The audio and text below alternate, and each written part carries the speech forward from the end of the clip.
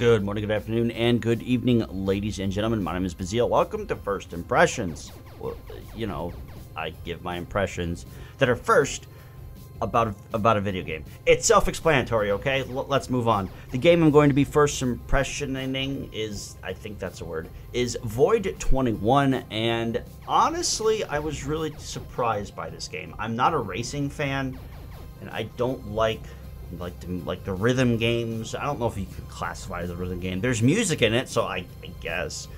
But the game overall is actually really well done. Developed by just a single person, and that speaks a lot as the game really feels complete and really feels solid, and it's extremely well done and put together.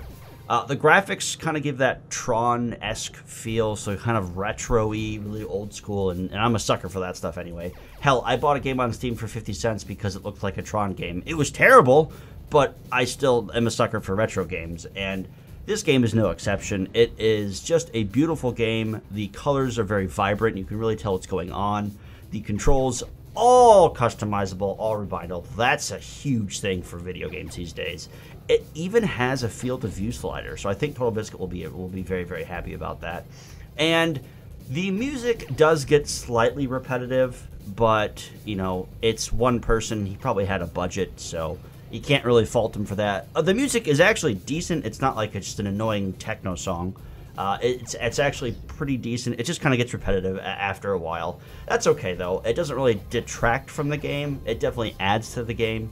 The actual combat is really actually cool because you can choose to either just dodge everything or actually fight, and like that's an interesting concept, especially in a game that's all about movement and precise controls, and it kind of gives you that extra kind of level of depth and feel to it.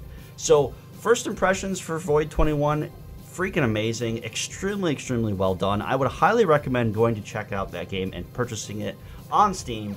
Link in the description below. Have a wonderful afternoon, morning, and or evening, guys, and we'll see you guys next time.